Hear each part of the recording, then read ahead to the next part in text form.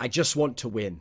That's what they'll always say. They see these people, these incredible players who sacrificed everything and worked constantly to improve and be at the peak of their level and gave up almost everything and battled, and really all that was in these guys' minds was trying to win and trying to be the best.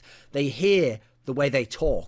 They have this logic of, well, if he talks that way and he was a winner, then I'm trying to play and I'm trying to be good, so I'll talk that way and I'll adopt that mindset. And while the mindset is good, they don't bring with it all the other aspects of it. What they don't realize is that mindset, that philosophy, is the end stage. It's the verbal expression of an actual philosophy of their life.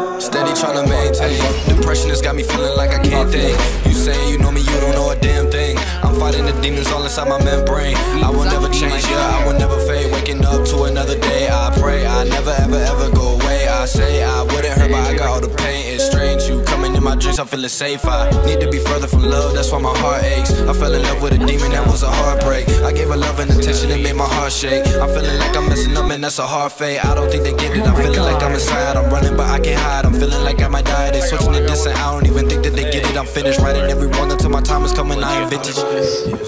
Last one. I'm feeling pain. There you go. Just saying this, I'm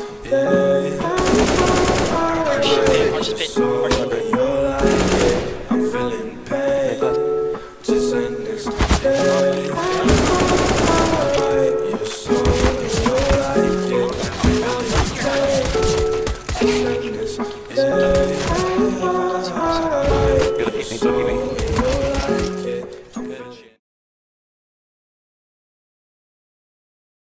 What's said, and then they're parroting the same things and thinking if they just try, that trying is enough. It's not enough. The actions that these people take do not match up.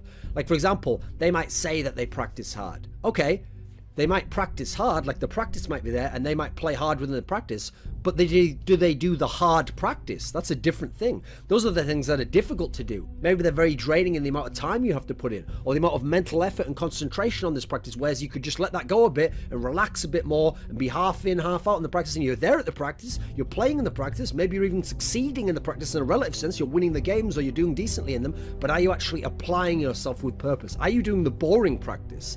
Are you doing the practice where all you do is work on the basics that even the beginner learns, and you're just making sure these are refined, these are perfected, and then pushing for that extra 1% that might not seem like much in the context of it, but could be the difference that makes you the great player, that makes you win this next match? Are you doing these things?